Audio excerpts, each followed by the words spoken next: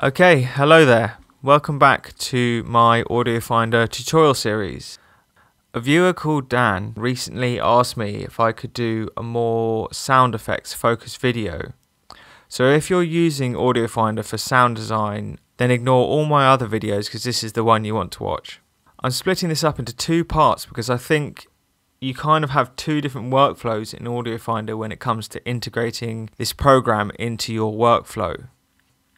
Okay, so for part one of this tutorial, we're just going to focus on using Audio Finder as a better version of Mac Finder, a better way to organize your files and a better way to demo them.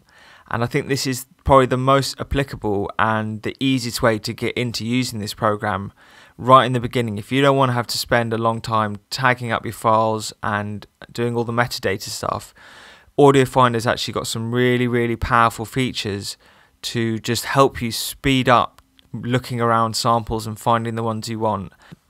Probably the most useful feature that I use all the time in Audio Finder is this Spotlight search, which works very similarly to the Spotlight search on your computer, your native one. But if I type in kick in here, it's giving me this list, but it's not, you know, it's just giving me a few folders, a few files. I'm sure you can go show all there. So you can get to the same place, but you can see it's kind of laggy when I'm dragging through this list. So what you can do, if I do the same thing in Audio Finder, it just feels like it does it a little bit quicker. It gets you into this list.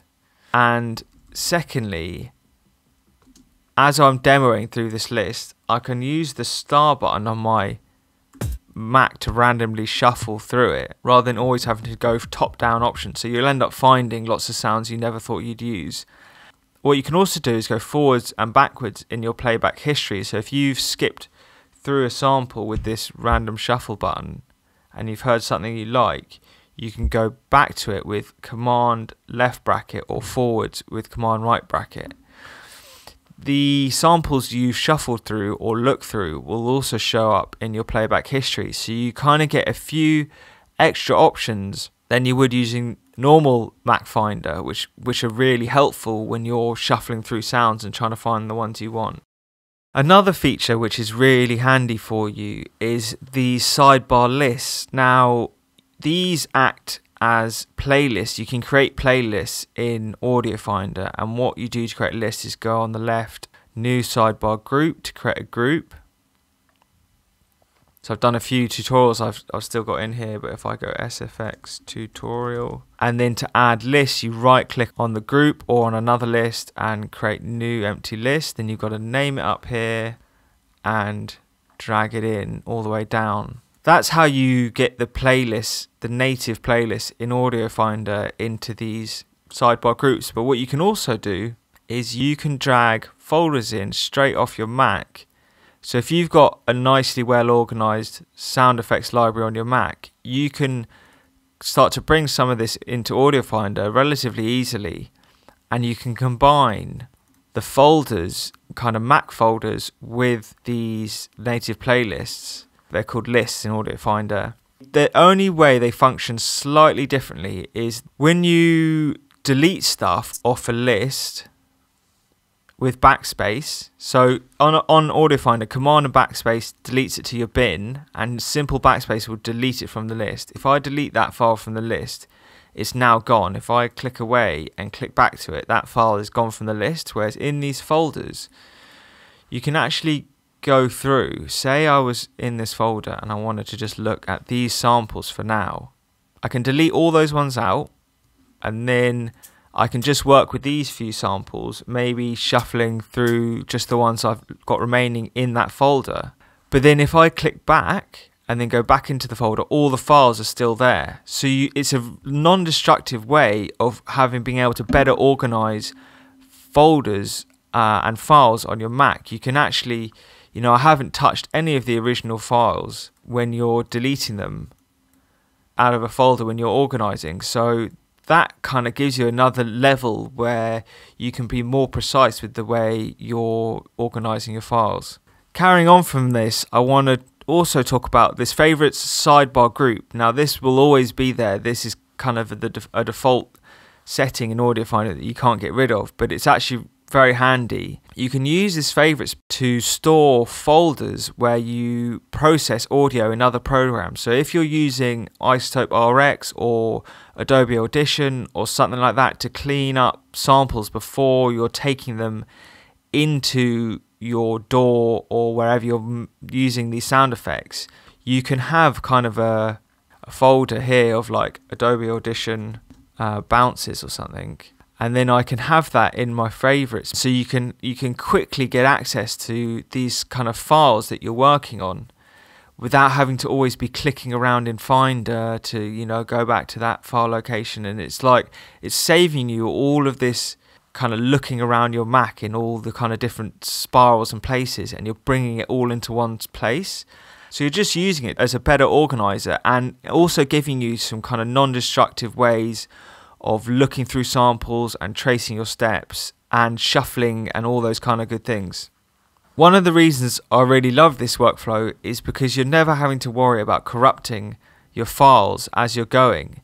Whether you're using the lists in Audio Finder or you're deleting in Audio Finder, shuffling through your Mac folders and organizing as you're going, you're never deleting the original files.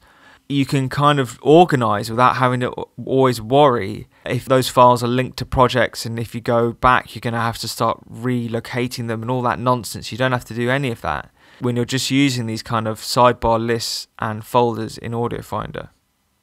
Okay, so if you have a really well organized Mac and all your files are kind of in the right place, and you don't really see the point in using Audio Finder, you don't need to tag your files and they're already in the kind of places you want them. What it can be really useful for is just a way of demoing files and folders way quicker and with a few more options than you do natively on the Mac Finder. What you can do is you have these options down here. One is this Finder selection mode, and what Finder selection mode means is any file you select in Finder will be played in Audio Finder. So you can look through files and folders as you would usually, but they get demoed in Audio Finder. Now a way to kind of enhance this is to if you click this free button, you will then detach this window. So you can actually then get rid of this main Audio Finder window, and you have this small little demo area where you can click through your samples. If you've got a MIDI keyboard, this can be really helpful, because rather than having to play and pause these files with spacebar, you can actually use, if you come into Audio Finder, you go Options, you go MIDI input device, and then you set whichever MIDI input device you want. To make this function a bit smoother, there's a couple of things I would suggest. See, if I'm pressing spacebar, when I'm clicked on here, it will start and stop samples. When I got my Finder selected, it wants to open it in normal Finder. So what you can do is you can go to Preferences, and you can allow MIDI input in background, and then you want to allow MIDI playback stops on key up. What this will mean is that if using my MIDI keyboard, I can still demo the sounds whilst I'm clicking through with my up and down arrows. I'm using my keyboard to demo the sounds. So you can combine using the up and down arrows with a MIDI keyboard to be triggering the samples much quicker. You can also select areas of the sample. You can select the area you want, hold Control, and then drag straight out of this window into your project. So you've also got option to kind of cut the samples before you take them in, meaning you don't have to do it later on, and you can cut down some of your file sizes where you don't need that gigabyte file sitting in the project folder. You can just take in a smaller amount. Tip I want to give you here is if you go into Audio Finder and you take off the Show Waveform Preview, the snappiness of the program pretty much doubles. It's really snappy, much quicker than using the Finder with spacebar and kind of demoing them this way. You can hear the flam how much quicker it is because the two samples are flamming against each other. It feels like you kind of want Finder to feel. And also I noticed that Finder quite often cuts the transients right at the front of the samples, and Audio Finder doesn't do that. So you're gaining a lot with this program just using this Finder selection mode and dock to just speed up your workflow without ever having to even use the sidebar lists or the tags or any of the other amazing functions in Audio Finder. Just using this is actually almost enough to warrant buying the program because it is super handy. Okay, well, thanks for listening to the first part in this sound effects Audio Finder tutorial. The next video is going to be focused on actually getting more into using the tags and metadata and other kind of ideas for these sidebar lists and groups.